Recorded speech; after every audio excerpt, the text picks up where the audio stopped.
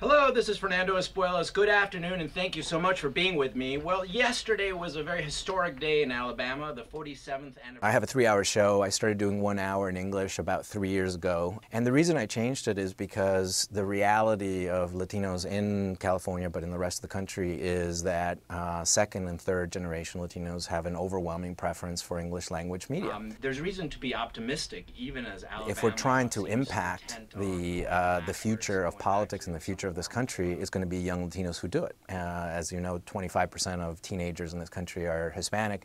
In California, it's 50%.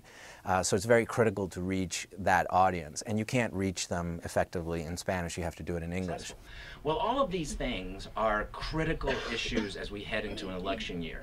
And we have to understand what's behind the story of the civil rights struggle that we face today with these laws in order to be able to change it. It's as simple as that.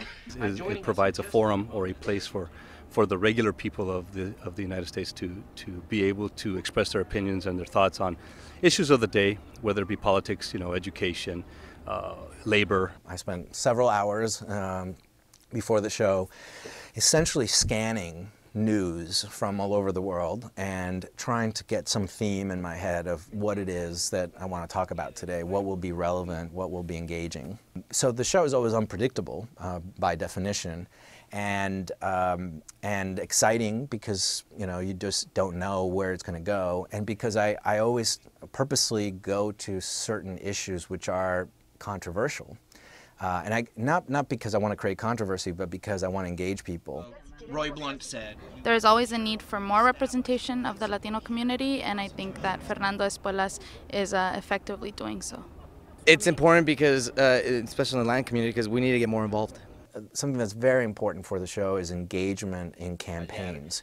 I think we've elected politicians. I think we've kept politicians from being elected.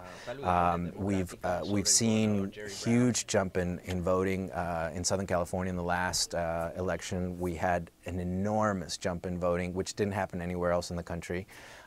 Some people say it's us. Some people say it's our show. On Espuelas.com, I've posted the telephone number of Jerry Brown's office. All you have to do is give a call, let them know you support the bill that will be coming to him.